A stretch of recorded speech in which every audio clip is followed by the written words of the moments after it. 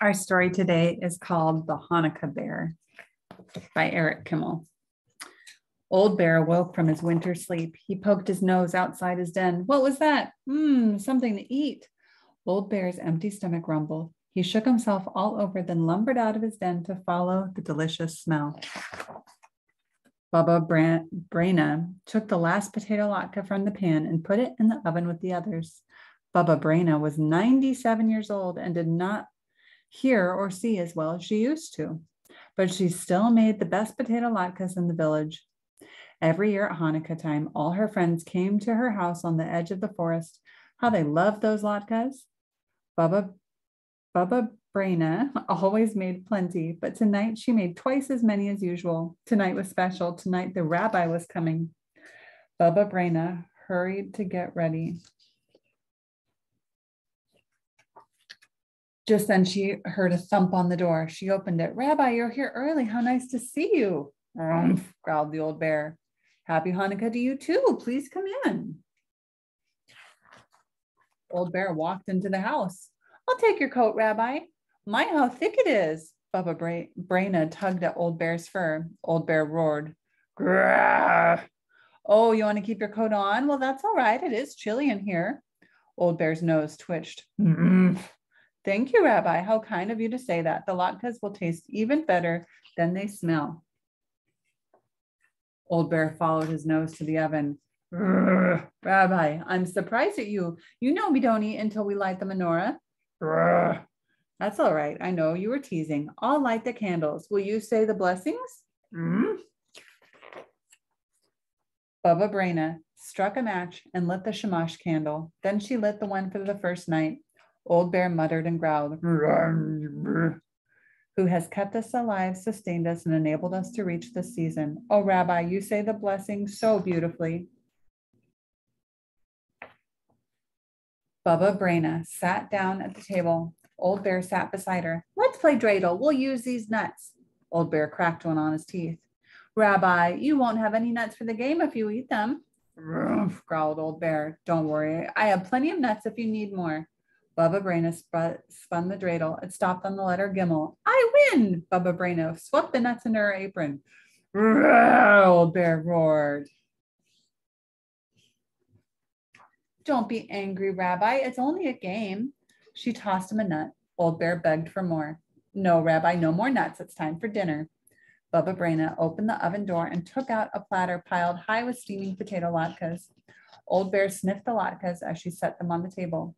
Do you prefer sour cream or jam? Baba Brena asked. Some people put sugar on their latkes too. Old Bear growled. Jam, I thought so. Baba Brena smeared 5 big latkes with jam and stacked them on Old Bear's plate. Old Bear gobbled them down.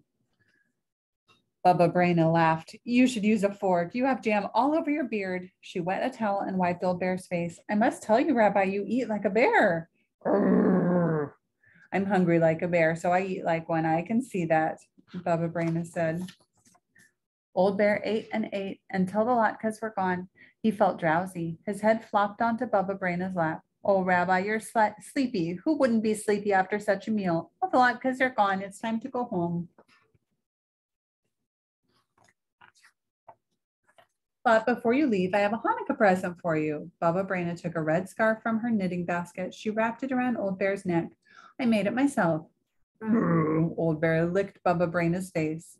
Baba Brena blushed. Oh, Rabbi, at my age. Old Bear shuffled to the door. He growled as he walked off into the night. Good night to you too, Rabbi. Happy Hanukkah. Baba Brena was washing dishes when she heard another knock. I wonder who that is. Shalom, Baba Brena. All her friends stood at the door wishing her a happy Hanukkah. Shalom, everybody, Baba Brena said. How nice to see you. I'm sorry I don't have any more latkes. The rabbi came by. He ate them all. Baba Brena, don't you recognize me? It was the rabbi. The rabbi couldn't have eaten your latkes, everyone said. He's been with us in the synagogue. Baba Brena rubbed her forehead. Something strange happening, Rabbi.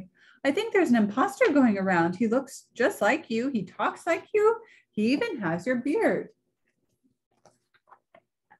Just then the children cried, "Look at the floor, bear tracks." A bear?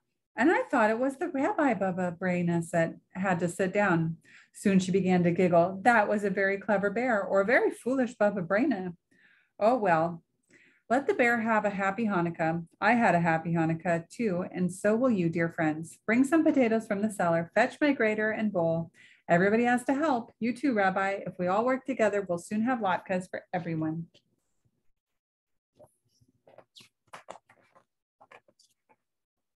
Deep in the forest, Old Bear slumbered in his den. His stomach was full of potato latkes. The warm woolen scarf was wrapped around his neck. Pleasant dreams, Old Bear, and happy Hanukkah. There's an author's note here that says, Hanukkah is the Jewish festival of lights. The holiday commemorates a victory over the Greek army in 145 BCE when the temple in Jerusalem was restored to Jewish worship. According to tradition, there was only enough sanctified oil to light the temple menorah for 1 day. The oil miraculously burned for 8 days, long enough for more oil to be brought to Jerusalem. Since then, oil and light have been part of celebrating Hanukkah. The 9-branched Hanukkah lamp, the menorah, or Hanukkah, is lit each night, beginning with 1 candle and ending with 8. A servant candle, the shamash, is used to light the others.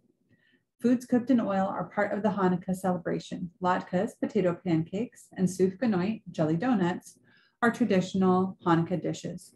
Hanukkah games are played with a 4-sided top called a dreidel.